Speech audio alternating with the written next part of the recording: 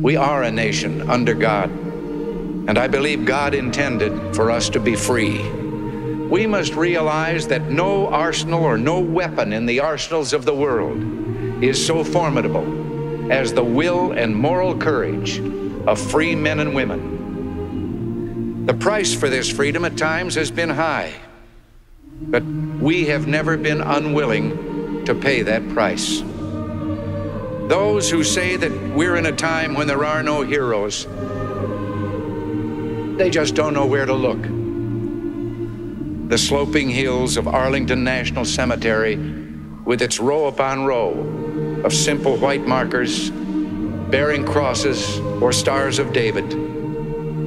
Their lives ended in places called Belleau Wood, the Argonne, Omaha Beach, Salerno, and halfway around the world on Guadalcanal, Tarawa, Pork Chop Hill, the Chosin Reservoir, and in 100 rice paddies and jungles of a place called Vietnam.